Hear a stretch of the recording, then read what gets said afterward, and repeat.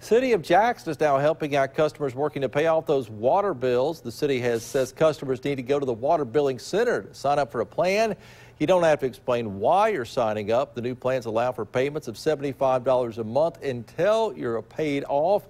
Those with homes at a higher value need to pay off a portion of the bill first.